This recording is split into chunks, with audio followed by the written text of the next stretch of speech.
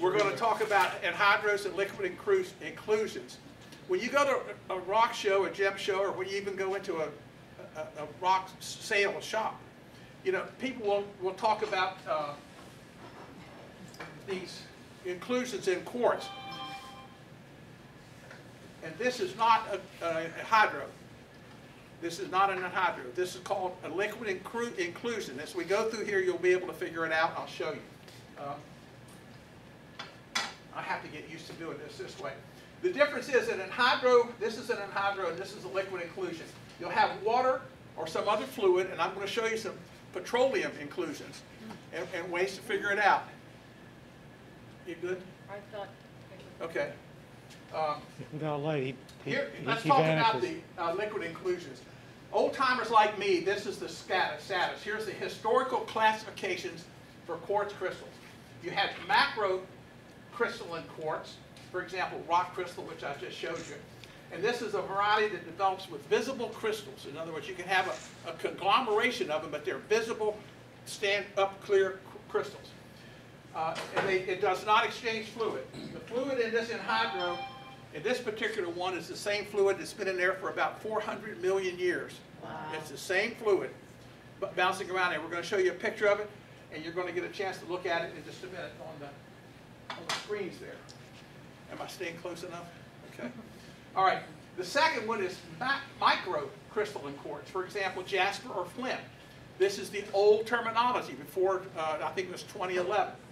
And the crystals form in little grains, okay, usually from a saturated solution.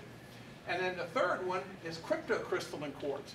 And that's where the quartz crystals that are in there are so small you can't see them with a microscope. You can see the microcrystalline quartz under a microscope. You can take it right under there, under Pat's microscope, and you can enlarge it, and you can see the individual crystals. The crypto, you can't. You have to put thin slices and put it in a polarization light to be able to see any crystal structure at all. But that's the differences. That's quartz. We're only going to talk about quartz right now. Now this is the new, not for Mark. Mark's not going to do this. Mark's going to do the old time because I'm an old timer. I'm too old to learn new tricks, you know.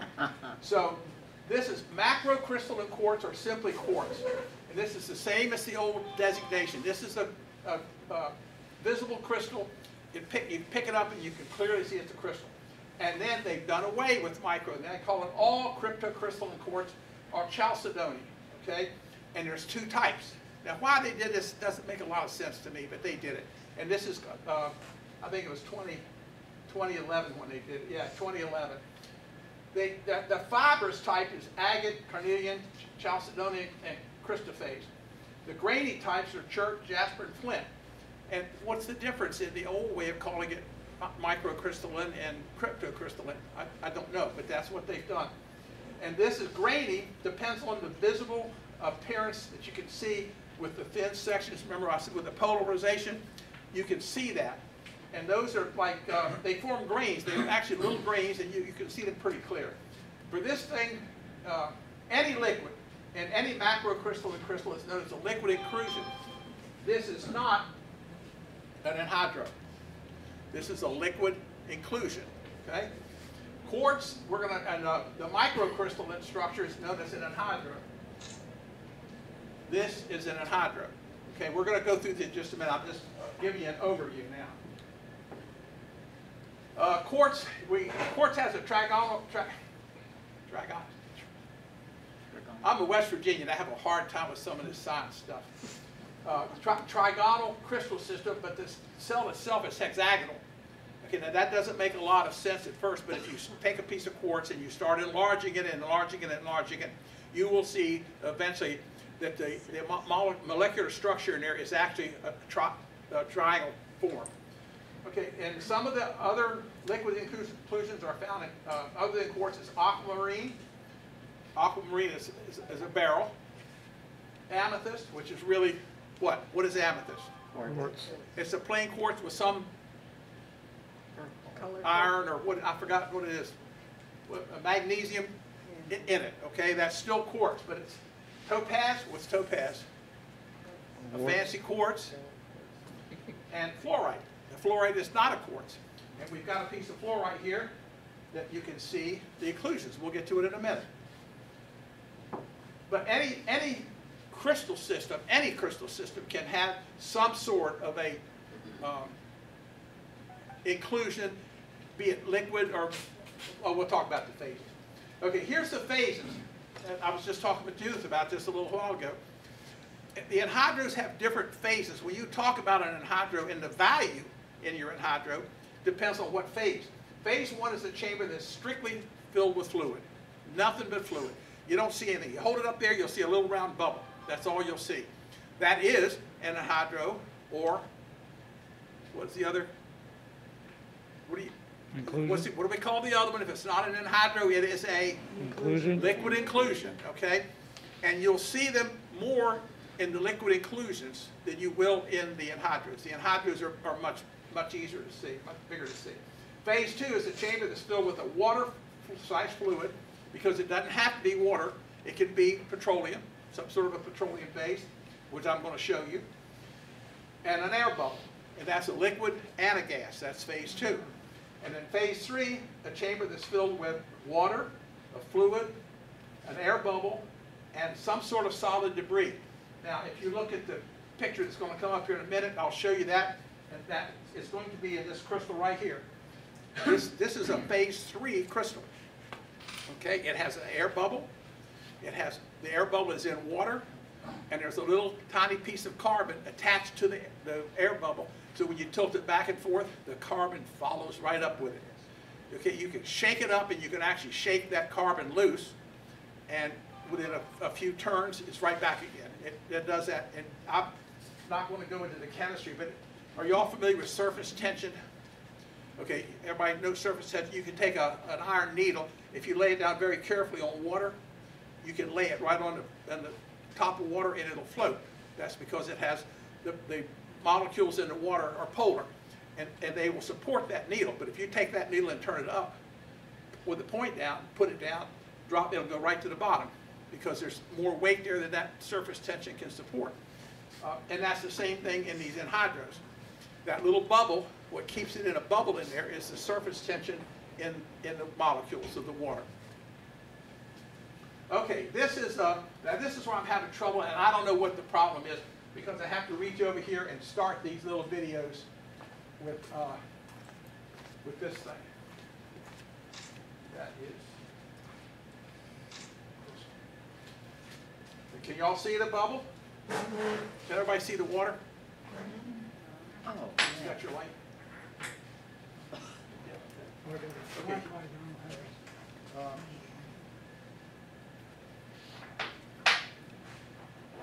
I don't know, just use this.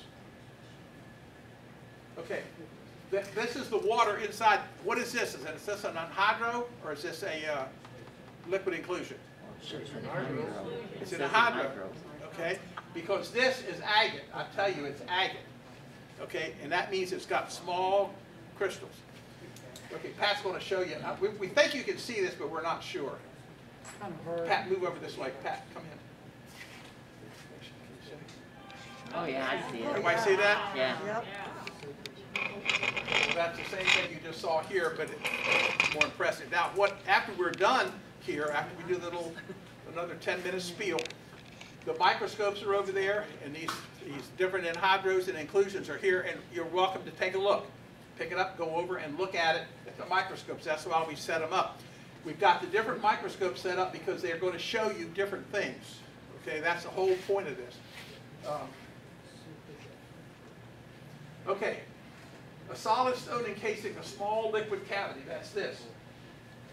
Right here. Y'all know what this is? Can you see it? A rock.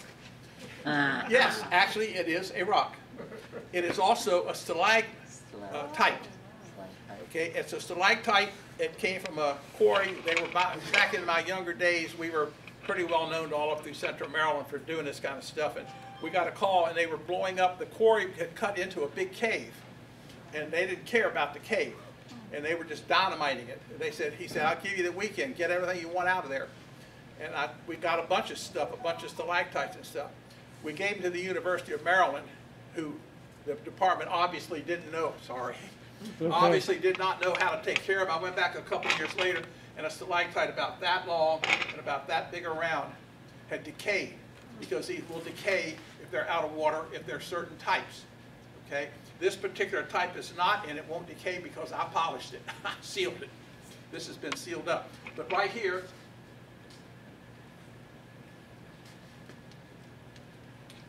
can y'all see that? Can you see that down in there? Pat's supposed to be. Yeah. You got the UV? You're good. Okay, and Pat's going to show you a UV. This is a medium wave UV. Can y'all see that blue? Hold on.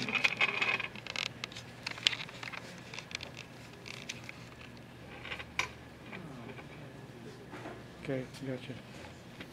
Hold it up so they can see it. Can y'all see that? Can you see that blue and that ring in there? We're not exactly sure what that mineral is in there, but it's clearly different, and it clearly fluoresces under the UV. It does not fluoresce under long wave.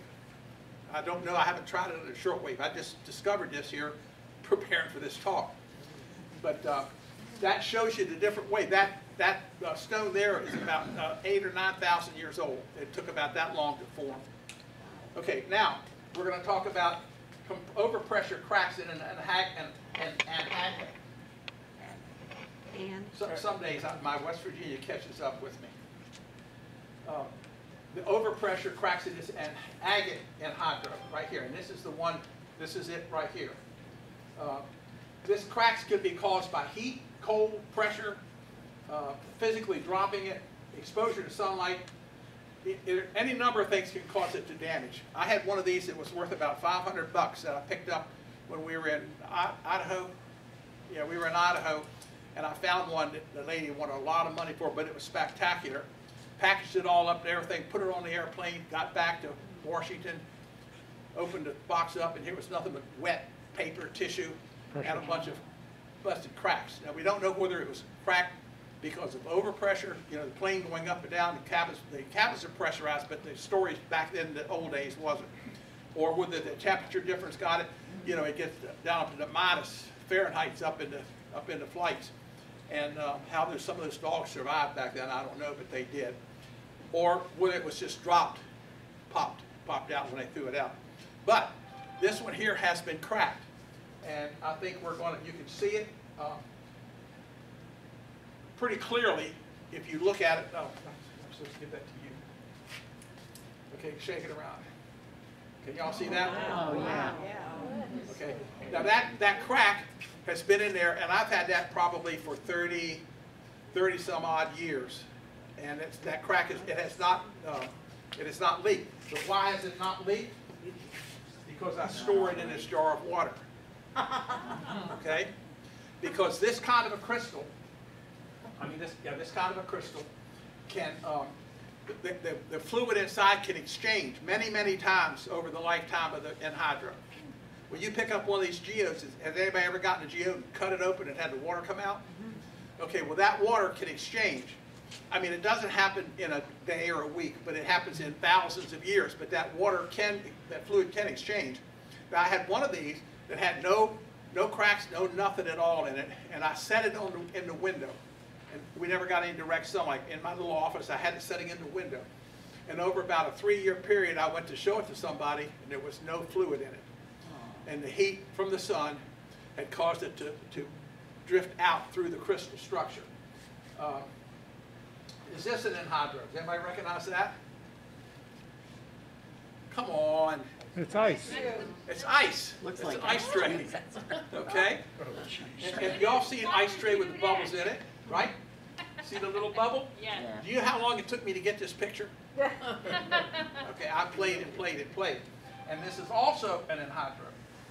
Okay, and the trouble was I couldn't get it to move too much. It did move, but I had too much of a hard time with the film trying to get it to do just right. But that's an ice anhydrous. Okay, does it meet the criteria? Is ice a crystal? Technically. Yeah. Okay, it's a polar molecule. It is a crystal. Is that air inside of it? Yes. Yeah. Hence, it's an anhydrous. Okay, this is what you've seen. You've seen this one in the last talk, so I didn't bring it again. This is an amorphous solid. Amorphous solid. Do y'all know what that is? What is this? Remember the last Amber. time? Amber. Amber. This is amber. This is one of my surprise amber pieces because that's a bloated termite. And you see the little bubble right here? See that little guy right there? Well, that's an air bubble in the fluid in the amber. And it moves around quite a bit. If you paid attention last time, that was there. Okay, and so that is is it an enhydro? Yes, it's in, well, it is an enhydro because this is not a crystal structure. It's an amorphic crystal, okay? It's like glass. Okay, liquid inclusions. This is this particular stone right here. Okay, now I'm going to try to make it work. If you set this up under that microscope over there, you'll see just exactly what I'm going to show you here.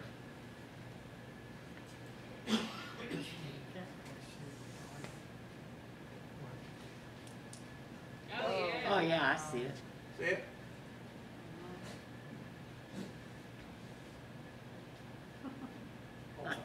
Okay. What type of crystal? What type of anhydro? What type of liquid inclusion is this? Type 1, 2, or 3? 2. It's one. It's a Look nitro. carefully. Look real careful. 3. 3. It has that little carbon black. Well, I guess It's got carbon in it. it's got carbon. See the carbon here? Yeah, yeah. Okay, watch real careful. I'm going to try to make it work again.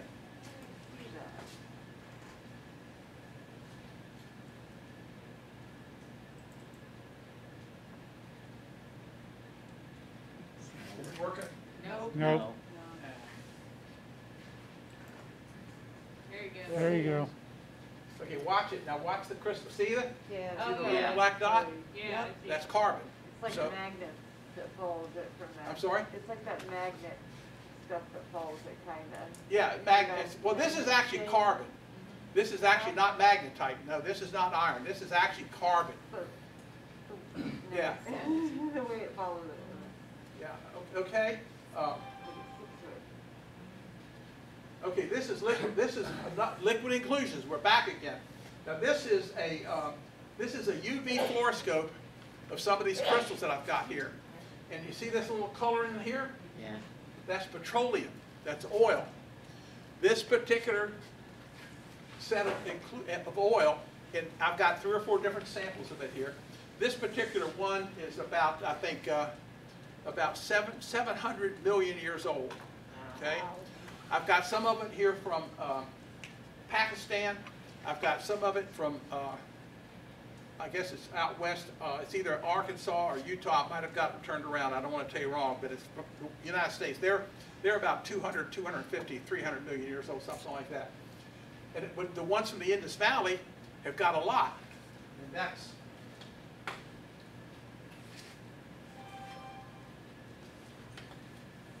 what I do with it. What did I do with one I had? Okay. Can y'all see this? Can you see the color, the glow? Y'all should supposed to be going, ooh, ah. Let me know you see it.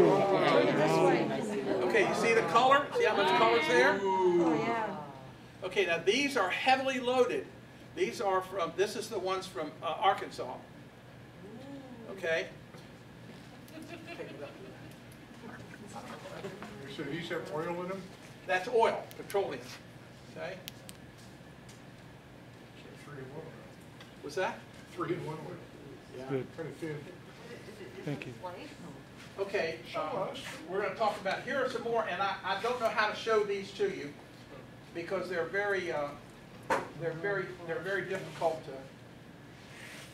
difficult to show because on white you can't. I don't think you'll be able to see these. That's why I've got this black cloth up here so that you can come over and look at these. Can you all? I don't think you can see them, but there's little dots of oil down inside of these. Oh, you got it.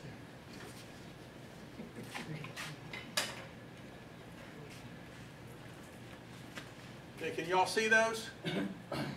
I tell you what, they show up on a black cloth. Whenever you're looking for these little petroleum anhydros, you need to have a black cloth. because that's what this is here for, but I made the mistake of putting all the stuff out on the cloth, so I can't pick it up. But these you can see much better, and after we get done, while you're doing your rock thing, I want you to come up and look at these under the cloth and over here.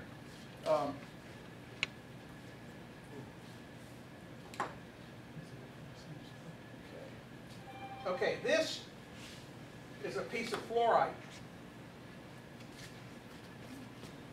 I have to find it. I have to find it. Can you all see that? Okay, how about that? Can you see that yellow? Everybody see that? Well, it doesn't show on this, but if you move this around, you'll be able to see the Enhydro in there. And there's Enhydros in there. There's a small spread of them, and then way down in there is a maybe this would be a better way to see. Can you see that one? Can y'all see that? Yeah. Okay, see that? That's the Enhydro. That's a petroleum Enhydro, and this is a piece of fluorite. So this is just to show you that I'm not fooling you, that there is, other than quartz, there are Enhydros. I don't know if you can get him to carry it like that. Show it right there, it's under your thumb.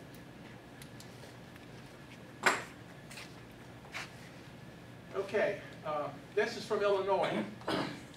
Okay, that was also kind of hard to come by.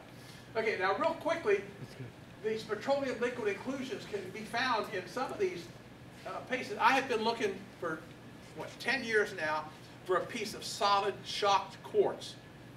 Okay, now I don't know if you're all familiar with shocked quartz, but a shocked quartz is when a piece of quartz takes a huge impact and it's so fast there's no heating. It's an adiabatic system where there's no heat.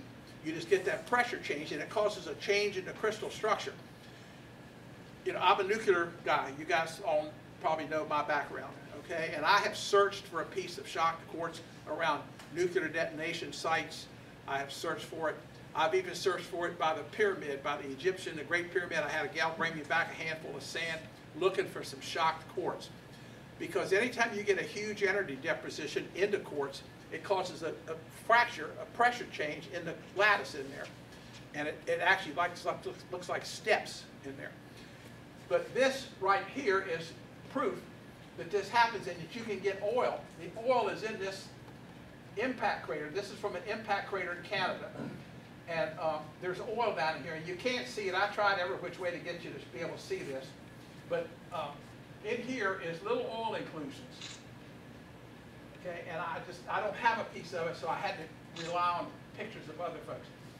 This is a piece of bacteria within the fluid that was a man-made crystal, and they created the fluid and they put it under huge pressures and temperatures, and they got it out, and the bacteria was valid. By the way, did anybody see that latest thing now where they found a bacteria strain in hadron age rocks? Have anybody seen that? You should read that. Read up on that. That's just come out. It's like 3.82 billion years old that they found bacteria structures in some of that hadron rock. Okay, this is some fluid inclusions real quick that has a potential. This is what I'm talking about, billions of years. These are actual pieces that were in organic compounds for over 2 billion years. That, you know, it was under adiabatic conditions. You know, adiabatic, you know what that is? If you don't know what it means, just say so. Yeah, No, it's non-living. It's not alive. Okay, it's not adiabatic. It's abiotic. That's my West Virginia slipping out again. There's a big difference between adiabatic, which means no heat, and abiotic. Okay. Anyway, that's they think it comes from the mammal. You know, the not only pre-Cambrian, but you know, the Hayden time. How do you say it, Dave? Archean, whatever. Archean. It's the very early stages of Earth. Okay, now this is an actual piece here, and I don't know, it's in one of here somewhere. This is an actual film off of this camera, and this thing. Whoops. Oh, come on.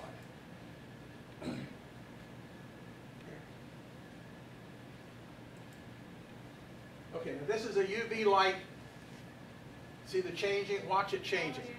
Okay, the only thing that's changing there is the UV light is moving. I'm moving the UV light from up here over to like this and back.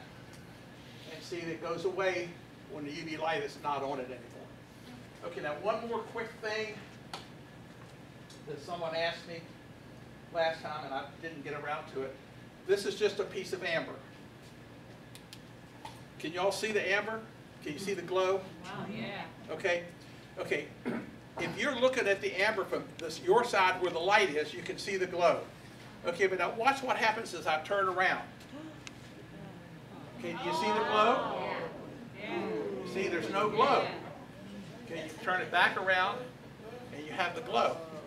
Okay, anybody want to hazard a guess as to why that is? What happens here? No. Hey. Infraction? Polarity? No. Okay, here's what happens. This is a mid-range UV light. It's 365. It happens from there on down. And actually, it does happen somewhat in the long wave. But the long wave, which is up here somewhere, you can, after we get done, you can ask me and I'll show it to you. What happens is the UV does not penetrate the amber. The UV only penetrates on the surface. So you're only seeing the activation. You're only seeing it from the surface. The UV does not get down inside. And so when you look at it through here, when you look at this way, what you're seeing is the visible light, which does penetrate. Okay? And then when you go back this way, you're seeing the UV is stopped in the surface of the amber. It only goes to the surface. It goes down, you know, I don't know. Someone asked me and I couldn't find out and I've never measured it. So I don't know how deep the penetration of that UV is. I'm not sure. But it's near the surface. I can tell you that because as soon as you start turning, see, as soon as you start moving and turning around, see how you go to the edge? Yep. Yeah. You don't see it? Wow. See there?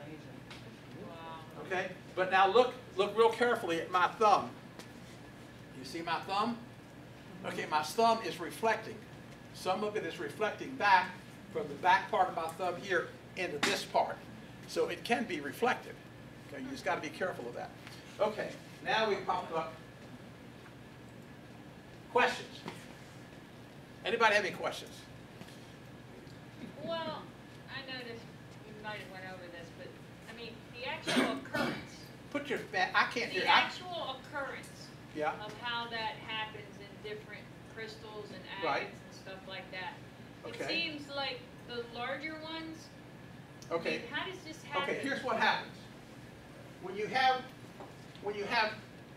a high solution, a very high concentrated solution, a hot solution, the crystals, the silicon dioxide in there plates out and forms crystals very fast, very quickly. It forms small crystals, okay? If you stretch that out and it's not as hot or not a saturated solution, it grows slower.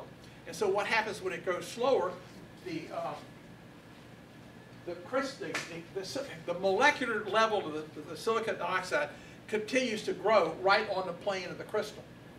Okay, but when you saturate the solution, it grows quickly and closes over.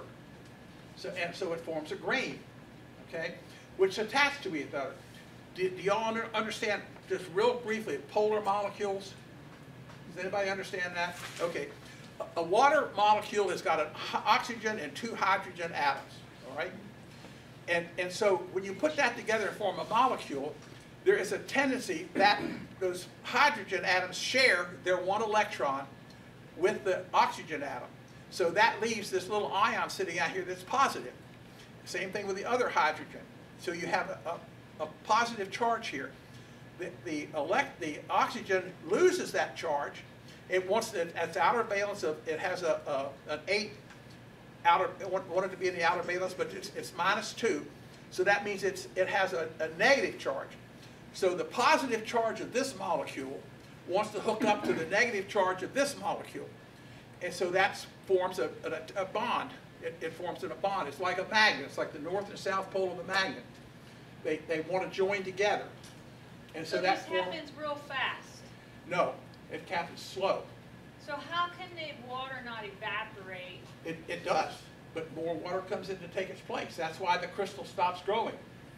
You either run out of the solution when you cut open your geode, okay, and there's water in there. That means that you have a chance of taking that water out and sampling it. Is it loaded with minerals? Then it hasn't finished. Then it would keep plating out. And it has to do with temperature, pressure. There's a whole bunch of things. We could actually be here till midnight and I still would not explain it. But basically that's what it amounts to now. Somebody asked me, hey, can you drink that water? I did. Kind of stupid on my part. But nonetheless, I mean, we had this little bet going, and I don't like to lose bets. And so when you think back, first I weighed it all out.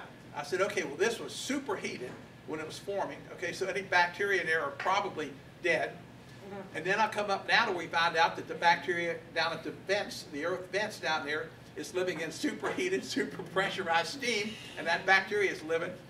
But Leslie says that's what's wrong with my mind. She said there's some aliens in there. Been hydrated. That sort of got in there, right?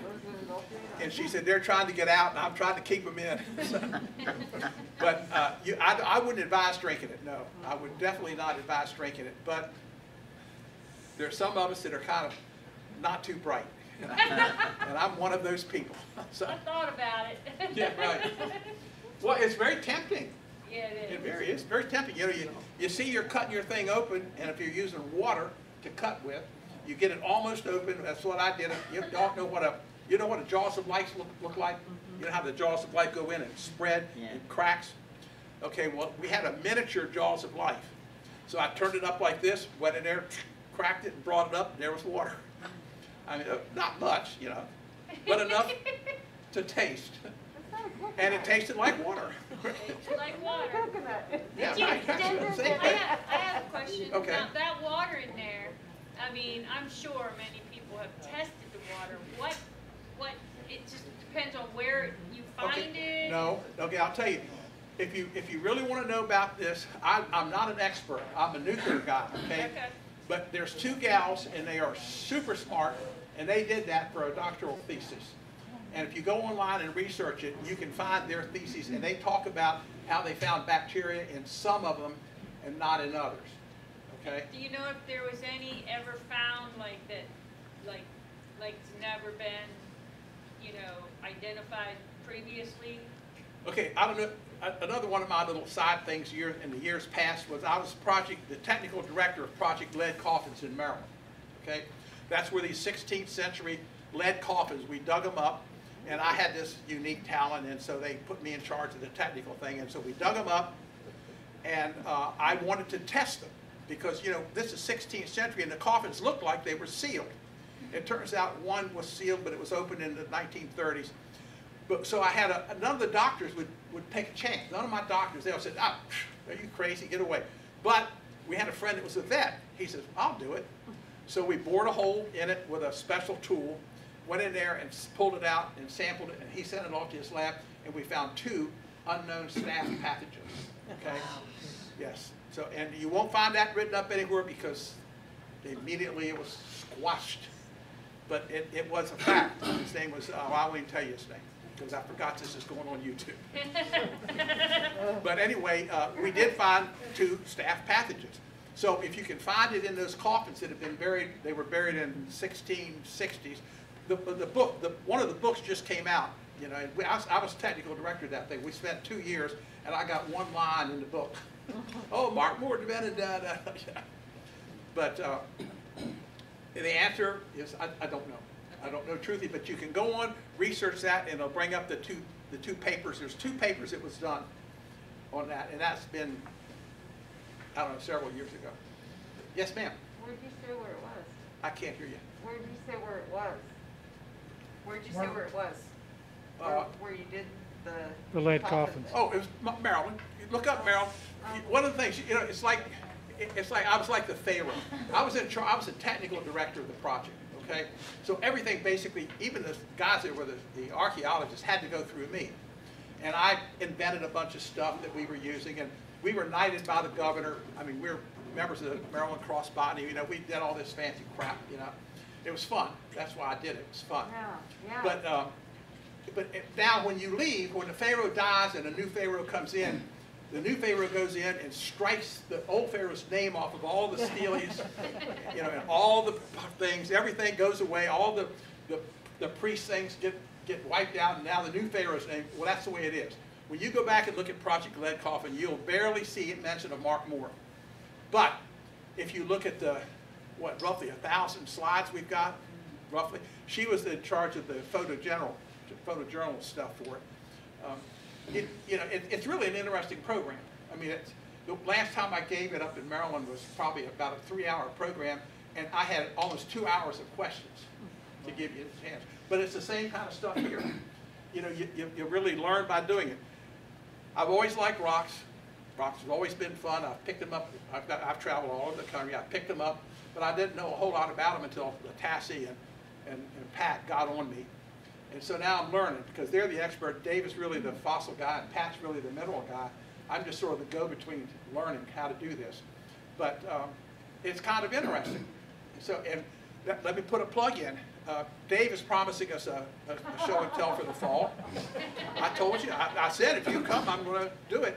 He's promising a show and tell. Pat is going to do one. We're still trying to work out. Pat's going to give us one on micro mounting.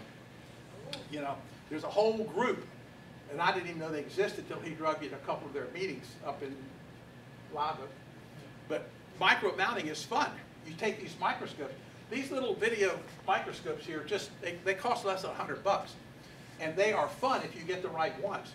The reason I've set these up, and I'm going to turn this one on here in just a second over here, I want you to look at the differences. So a couple of you have asked me about buying these, and the best thing I can tell you is there's 3 different levels here. Pat has his optical scope down there. These other 2 in here are video, have the video screens. The one is set up for only inspections. So, and that's the kind of one I favor, the one right here on this end over here. And the other one, and then over here is the one that feeds out of the computer. And as soon as I click this off, I can click this on. Okay, and there you can see.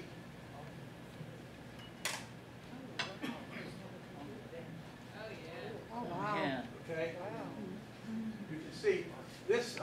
Actually, I haven't tuned it up. It needs to be tuned up. If you can see the difference, if you can see that this picture back here on the laptop.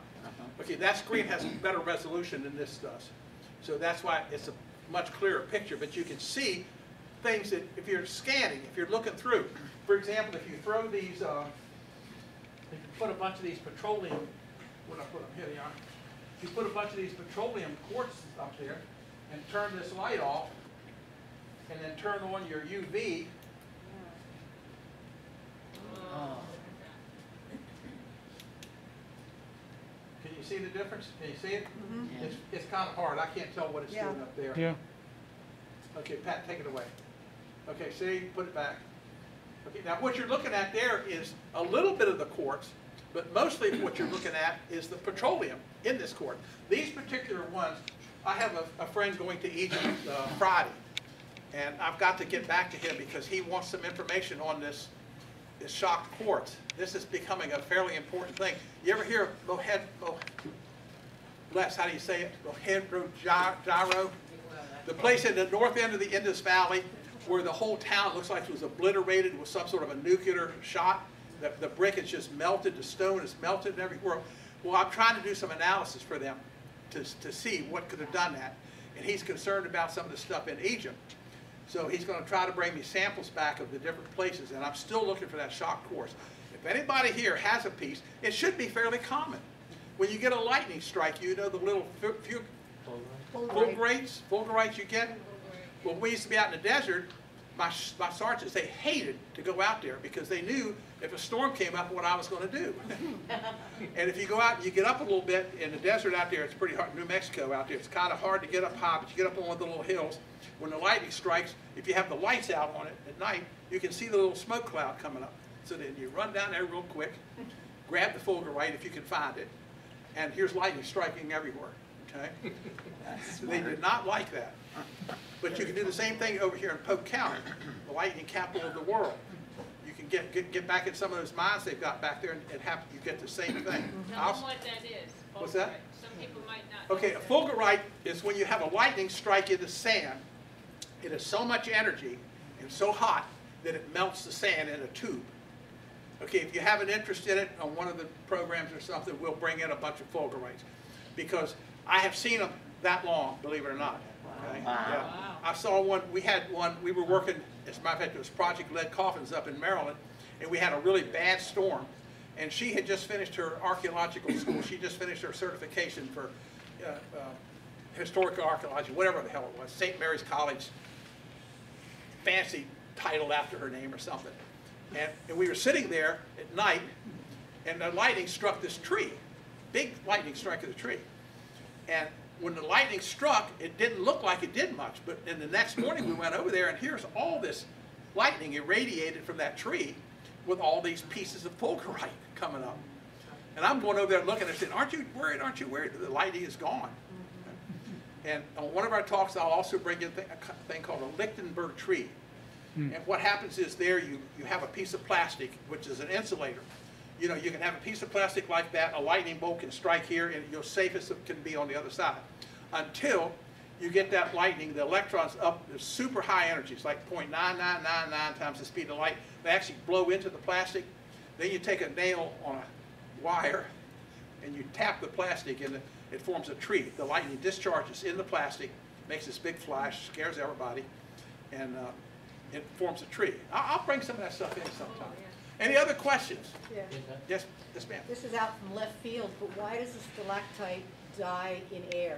And you have to put it Okay, it has to do with the crystal structure. Some of them have a crystal structure that's solid quartz, and some of them have different minerals mixed in with it that doesn't let it form that bonding lattice. Okay, now it's more like the cryptocrystalline quartz. The difference is the water will come out of the stalactite, and it will, unless it's sitting in a solution, unless it's sitting in drip, drip, drip, drip, drip. In our younger days, stupid days, we did a lot of cave exploring.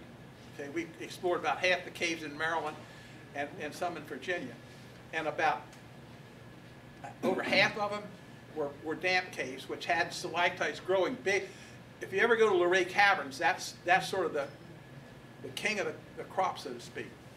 But if you go to the smaller caves, we've been in caves where, you know, this high. You know, if you ate dinner while you were in there, you couldn't get back out. You know, but they were wet. They were damp. The climate changes. The dryness comes in. The moisture goes away. You no longer have a wet cave. So what happens is then the formations, both the stalactites and the stalagmites, start losing that water. The water goes out. Where's Roberta? That crystal you had. Roberta had a big piece of blue copper sulfate crystal. The formula for that crystal is CuSO4, you know, copper and okay, sulfur and oxygen, dot 5H2O. Okay, so for every one molecule of copper sulfate, there was 5 molecules of water. Okay, what happens when you dry it out? What happens when it got dry? It crumbles. It crumbles. And she brought me a piece of it, and by the time I could get it home and stabilize it, half of it was already had fallen because it was been pouring down rain. And like an idiot, instead of going home, I was tired. I went home and we started watching TV, and I didn't get to it till the next day. And about half of that crystal had wound up in a puddle, you know, just little pieces in there. And the same thing happens, but on a different scale in the silicons, you know, the silicon oxides. Okay, yes? Would an opal, since opal has so much water in it, is an opal part of this anhydrite? Yes. Yep. Yeah, it's a different form. What? What was the question? Is an opal. He wants to know about opal. And opal is a crystal, water crystal matrix. That's what gives you some of the properties of opal, okay?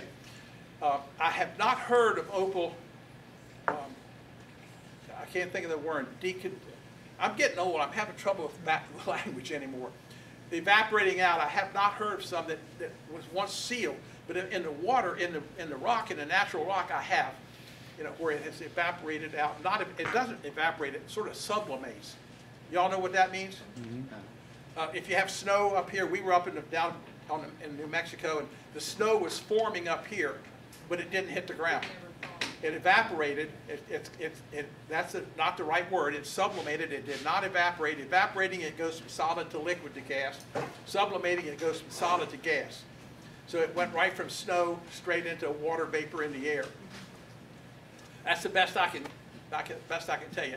I've only seen 2 or 3 examples of that, and it was in a matrix form. Anybody else? Okay, enjoy your Festivities. Thank you, junk Mark. rock collection.